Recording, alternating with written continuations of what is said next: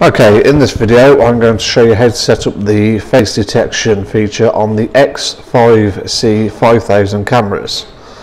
So first of all we need to go into the setup menu, enter your password if it prompts you, then we go into the AI option.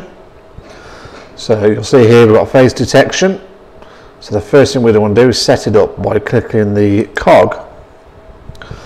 So first thing to set up is the pixel size.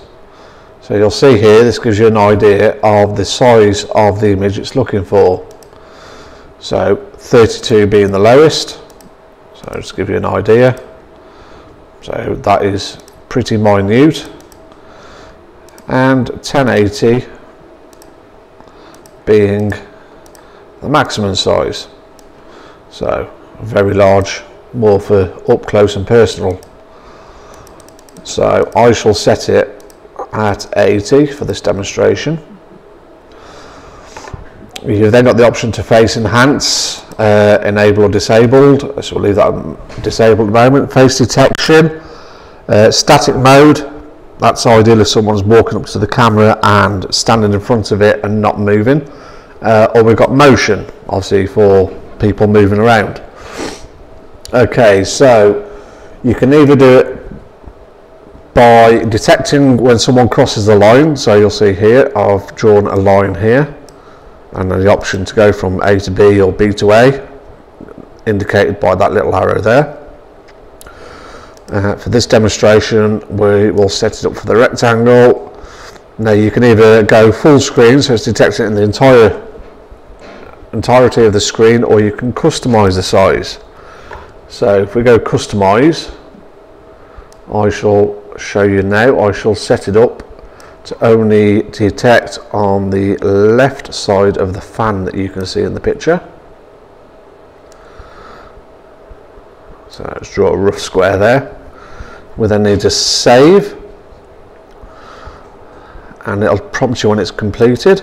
Now if we right click, and most important, you need to remember to tick the switch. This is basically the on and off, whether you want it to work or not.